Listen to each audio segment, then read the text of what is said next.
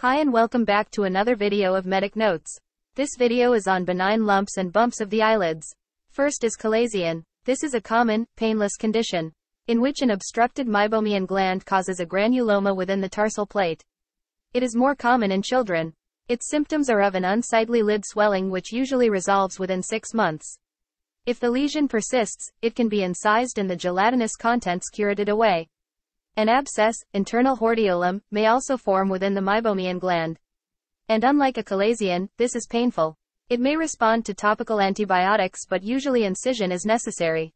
A sty, external hordeolum, is an exquisitely painful abscess of an eyelash follicle. Treatment requires the removal of the associated eyelash and application of hot compresses.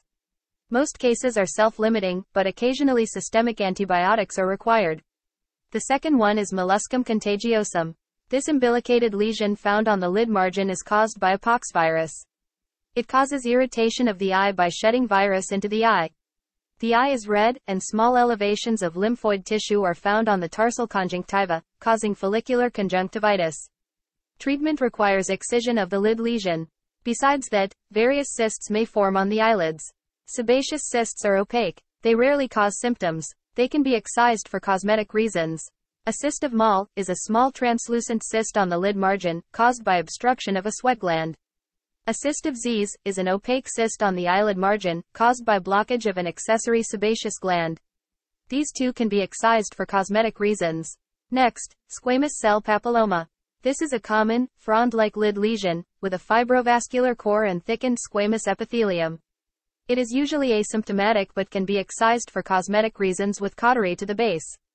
Xanthelasma. These are lipid-containing bilateral lesions, which may in youth be associated with hypercholesterolemia.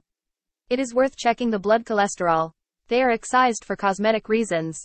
Keratoacanthoma. This is a brownish-pink, fast-growing lesion, with a central crater filled with keratin. Treatment is by excision. Careful histology must be performed as some may have the malignant features of a squamous cell carcinoma. And lastly, Naevus, also called as mole. These lesions are derived from Naevus cells, which are altered melanocytes, and can be pigmented or non-pigmented. No treatment is necessary. That's all for this video. Thank you.